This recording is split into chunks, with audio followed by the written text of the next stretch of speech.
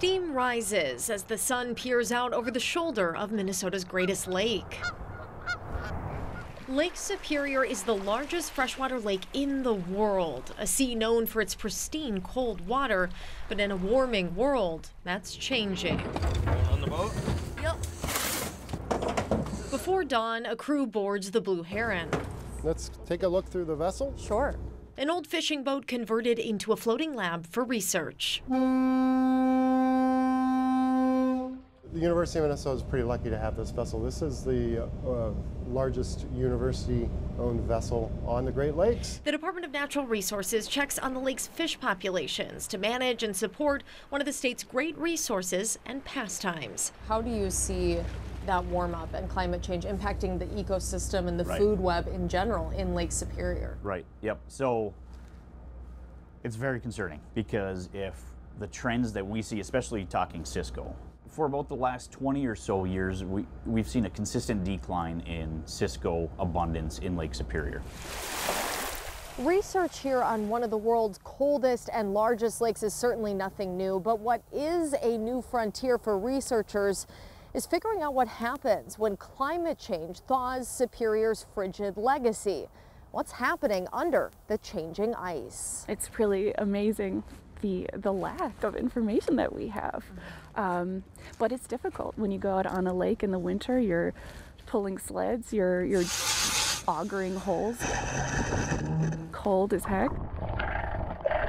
Whether it's winter or nearly winter, you'll find UMD PhD student Aaliyah Benedict diligently working to figure out why our warming winters matter. Today it's an exciting day. We're covering the entire food web. It's a misconception that winter's not important because previously what the big idea was is that, okay, we study the lake in the summer and then in the winter everything's super cold, everything dies off and it's a start set from zero again the next summer. Absolutely not true. There's a lot of really interesting stuff happening under the ice, very important interactions that actually play into the next summer. So it is a black box, absolutely.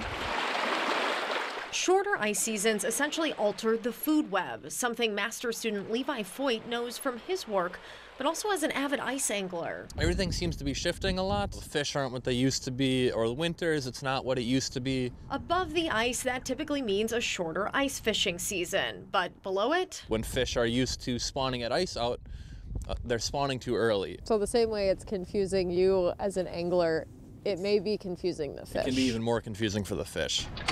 On a chilly Madison Lake in central Minnesota, they're electroshocking those fish to collect samples.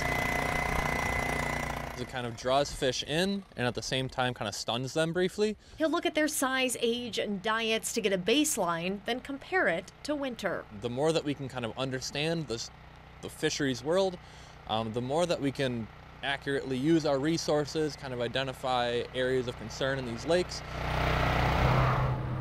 As students work on the water, professors like oceanographer Jay Austin are back in Duluth at their home base, the Large Lakes Observatory at UMD. This, which is actually an older unit, can measure temperature once every 2 seconds for a year, down to about 1,000th of a degree. Austin says Superior has warmed 1 degree per decade since the 80s, making it one of the fastest warming lakes in the world. Temperature is this sort of master control knob on how ecosystems work. Austin's colleague Ted Ozerski, who we saw back here on this boat, says that's churning a number of concerns. If we look at the historical trends, over the last 100 years, we lost about 15 days of ice cover. So loss of ice and loss of winter is stimulating these summertime algal blooms. July 2012, the first algae bloom ever recorded on Lake Superior, is spotted.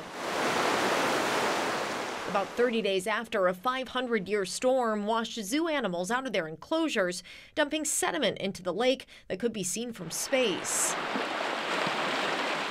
It's by far the cleanest and the clearest of all of the Great Lakes. And I think its size, I mean, it feels like an ocean. Anthropologist John Shepard from Hamline University was there this summer as 6 marathon swimmers set a record going from 2 harbors to Duluth. No wetsuit needed in this balmy 60-degree water, something unimaginable just a short time ago. People everywhere are witnessing climate change, no matter where you live. So in this region, I think, some of the changes we're seeing with Lake Superior is one of the ways that that comes to life for people. A warming Superior opens doors for different types of recreation. Perhaps a longer commercial shipping season. But in the face of these changes under the ice, above it and without it, there's no question Superior's frigid legacy is changing. Why do people care so much about our large lakes? Freshwater is a tremendously important resource. The 5 lakes that we're familiar with here are 20% of the world's surface freshwater. It's such an important part of our regional heritage. Ice gives us a sense of place, and that is changing over time. We don't want things to get worse, right? And so we have to understand how they work